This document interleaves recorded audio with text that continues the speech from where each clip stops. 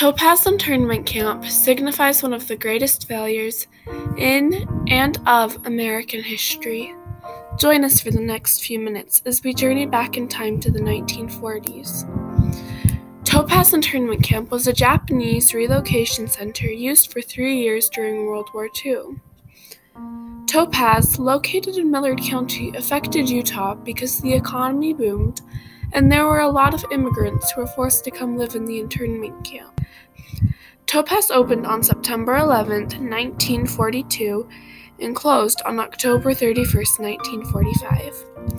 Despite the United States' triumph of winning the war, tragedy was more prominent as we were unconstitutional when we interned Japanese and Japanese Americans.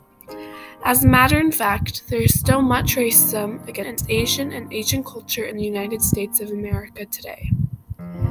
You may be asking why Japanese and Japanese Americans had to be sent to internment camps, also known as relocation centers, in the first place. The answer lies in the story of Pearl Harbor.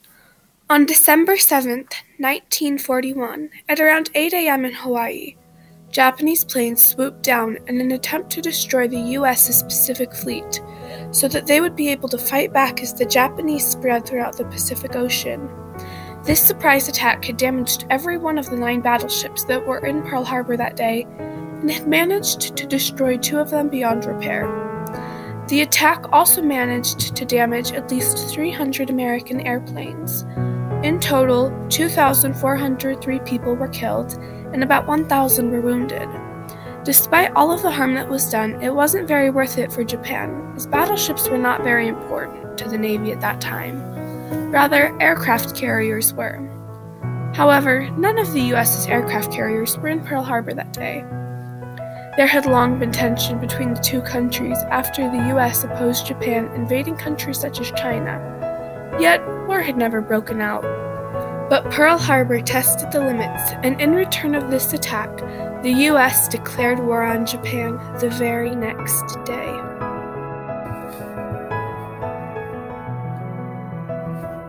But even before World War II and the bombing of Pearl Harbor, many Americans were already very racist against Asians. In fact, there was a law that stated if you were Asian or of Asian descent, you could not become a citizen of the United States. This was known as the Chinese Exclusion Act.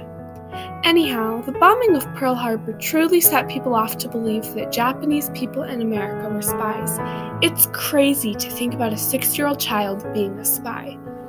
But in the 1940s, wartime hysteria took over, leading to all Japanese or people of Japanese heritage to be put in internment camps and believe things that today we would consider almost impossible. We Americans were really just acting on fear. A question that still stands today is what President Roosevelt could have done instead of imprisoning so many innocent people. The governor of Hawaii suggested interviewing all Japanese citizens to prove themselves, but leadership was lacking in the government, and so Lieutenant John DeWitt was put in charge of this crisis. He decided that the best, most convenient solution was to contain the Japanese people in controlled areas to monitor their activity. DeWitt was an older man, and this could very well be his last major assignment. This was his final battle. DeWitt wanted to show immense power, and Japanese internment was his way of doing so. One short-term change of the Topaz camp is seen taking place in the lives of the individuals who are interned. Many people of Japanese descent who lived in America, specifically along the West Coast, after the bombing of Pearl Harbor would be sent to one of 10 relocation centers. One of the said camps was in Utah. This clearly would have had a massive impact on the people's lives as their whole lifestyles were thrown into the air, all because of the fear that the United States was feeling at that time. These people were forced to sell their property to the government and compelled to pack up their belongings and take what they could carry to the place that would be their home for the next 3 years. A short-term effect of Topaz on Utah can also be seen in the censuses from 1940 and 1950. They show us a bit about where the people interned at Topaz may have gone after being released. The censuses show that around 60% of the internees returned to California at some point, even if they might have stayed in or nearby Utah shortly after being released. Once they returned, these people were allowed to buy back the lands they had been forced to sell to the government. The amazing thing about Japanese internment camps was that they functioned like a normal society, and they not only functioned, but they thrived. There were many internees who were very angry and disbelieving that America was capable of such inhumane behavior. The Japanese camps had things that were essential to any society, like teachers, plumbers, and grocers. They also had families, and those families formed bonds with one another. Not only that, but they also worked to create a society that will not soon be forgotten. Topaz internment camp did not only affect Utah for 3 years.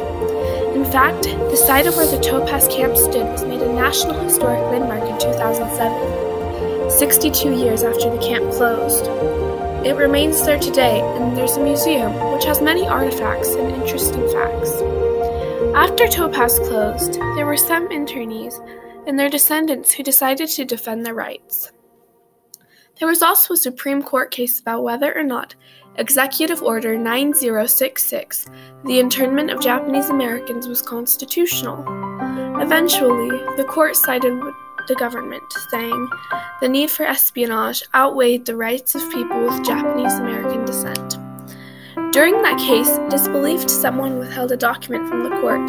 They stated there was never any real evidence people with Japanese American descent were spies or enemies. Nevertheless, it has definitely had an impact on this nation. Even though Japanese internment is a very sad and unconstitutional part of our history, it is still important to learn about so we can ensure that this kind of tragedy will never manifest itself again in our country.